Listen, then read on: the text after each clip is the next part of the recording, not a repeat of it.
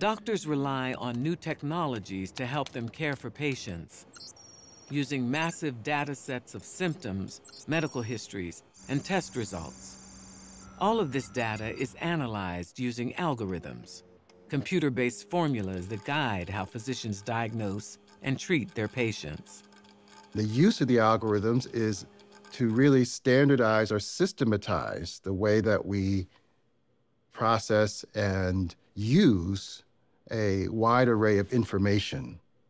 And I would say that this is part and parcel of the practice of medicine. These are not some esoteric tools. Algorithms used every day in every setting by practitioners to make decisions.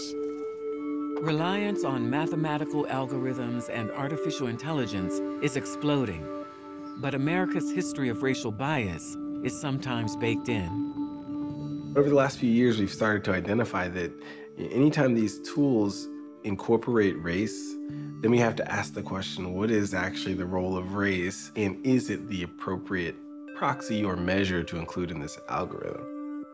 One example of how race-based algorithms put Black patients at a disadvantage in receiving life-saving treatment is pulmonary function tests.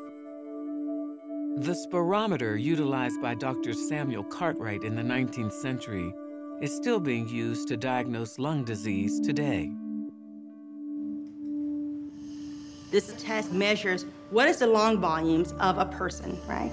And we see that there was an adjustment made again for race. Historically, they said that we had a lower lung function than white people.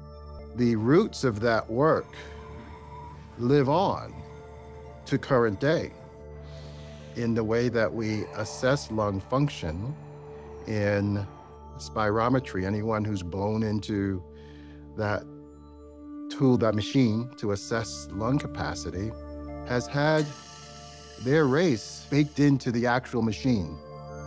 What this means is that Black and white patients with exactly the same test results are diagnosed differently by the algorithm, to the disadvantage of Black patients.